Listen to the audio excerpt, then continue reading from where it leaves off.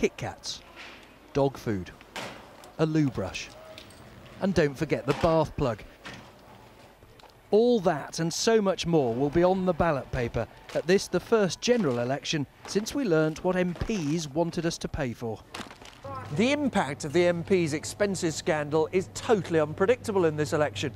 In seats like Harlow and Essex, where the two big parties dominate, people could choose to vote for other smaller parties. They could, of course, decide that other issues matter simply much more. Or could they ask themselves the question, voting, is it really worth it? That's what we asked today in our totally unscientific quest to take the pulse of the British electorate. I think they're all the same. All the politicians are the same. In what way? Well, they just are all out for themselves. If you don't vote, then you miss out. You don't have a voice for the future. Good question, actually. Yeah. Some who will vote will nevertheless punish the big parties. I think we've lost a lot of faith in either of both of them, actually. So. And might you vote for a different party? Could well do. Could well do. Liberal yeah. Democrat, maybe. Yeah. Liberal Democrats? Yeah, Which maybe. would be a change, wouldn't it, for us? The ducks in Harlow have to make do without subsidised houses.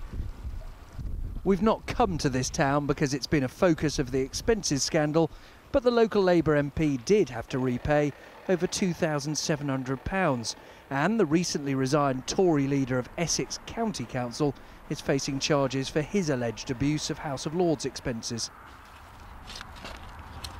Members of the Harlow Allotment Association, unlike members of Parliament, have never been able to claim for the cost of their gardening. They disagree, though, on whether voting is still worth it.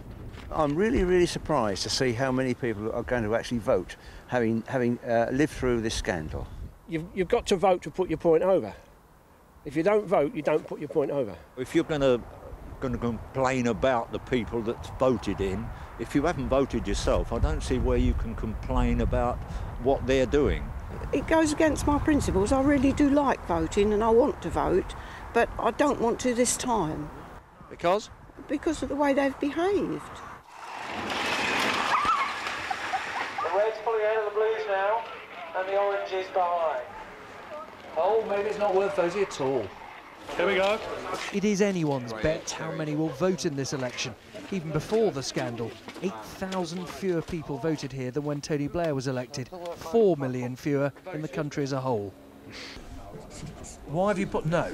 Because I wouldn't trust politicians as far as I could throw them. What, because of what they've done Because recently? I think they're a bunch of lying, thieving snakes, personally. No, I think we should vote. We were given that, especially as a woman, we were given that right many years ago, and it's very important we continue with it. Remember, you're joking. As I head home after this tour of marginal constituencies, I'm struck by the lack of belief in the ballot box.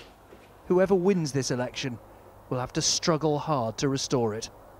Nick Robinson, BBC News. Hopefully attract more students to the universities. It's a bit of a pulling point.